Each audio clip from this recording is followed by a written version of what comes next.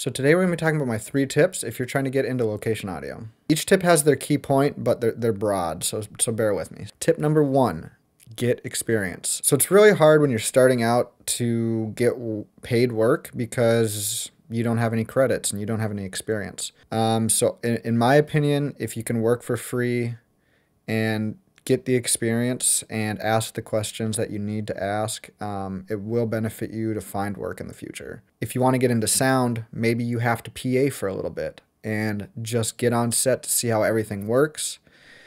Start somewhere, basically. A big part about getting the experience is learning the gear, learning how to do your job. And yeah, you could go to film school, you could learn all this, great. Even after that, or if you skip that part, you still have to have on-set experience. So a big part with getting experience and learning the gear, learning the job is then networking, which is tip number 2. The biggest part about networking is you'll get more work from the people you know in the industry. So it kind of goes back to tip 1, getting the experience, but then also you're meeting people, you're showing them you're a good worker, you're showing them you're a hard worker. Even if you PA for a little bit, you'll be able to ask the sound mixer questions. You might be able to borrow their gear, learn the gear, at least figure out what kind of gear they own. You could do some research.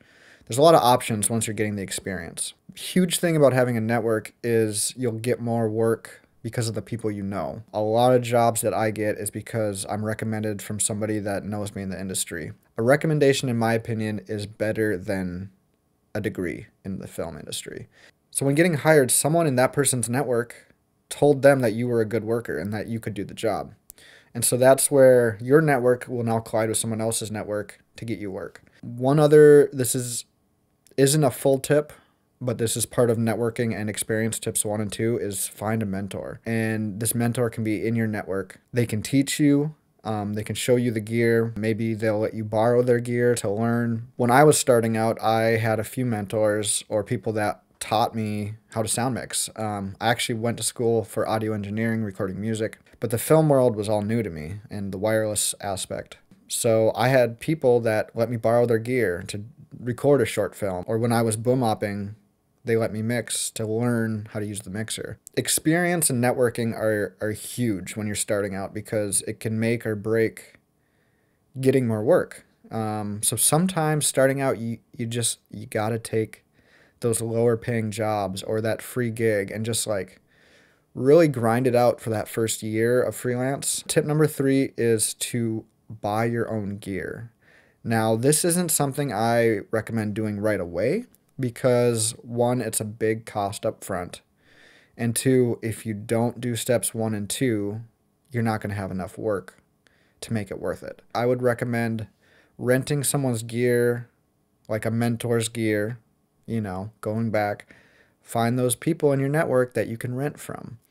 And once you are getting enough work and you're comfortable, buy a kit. Even if it's not everything, right? Start out with a mixer, 2 wireless, a boom, some time code, camera hops, whatever. Start minimal, and so you get that kit rental. That's going to help you make more money, and 2, then you can keep investing in yourself. The more money you make from a kit rental, the more gear then you can buy. So after you buy that base kit, say you get a bigger job, well then you say, hey, I need to rent out 2 extra lavs. And then you go back to that mentor and you rent whatever you need. And then slowly you build your kit, you get more gear, you write it all off on your taxes. It's a great thing to do, invest in yourself. This is a tip within a tip. I don't recommend buying the cheapest gear that you can to start out with.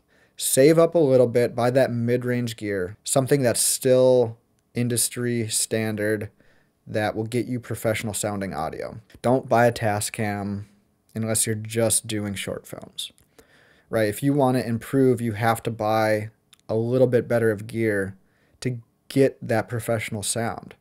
And if you don't get that professional sound, they're not going to rehire you, right? So this kind of goes back into like experience network. You want good gear because otherwise, and when I say good gear, I'm not meaning the top top of the line to start out with. I'm just saying don't buy that bottom ship. Spend a little more money to get broadcast quality, and then you'll hopefully get more work out of it because they're seeing that you're getting professional sound. So to recap, tip 1, get the experience, get your foot in the door, even if it's as a PA. Just, learn how things are done on set, and also just learn the gear, and just figure out if this is right for you.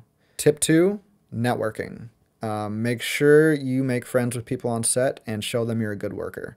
The bigger your network is, the more people will hire you back. You learn a lot getting experience on set, and you also learn a lot from other people. So that's why tip 1 and tip 2 are very important. Tip 3 is to buy your own gear eventually. And like I said, tip 1 and tip 2 come first. Learn the gear, learn what you want. Rent as long as it makes sense. I feel like renting does hurt you a little bit, but it also helps your network.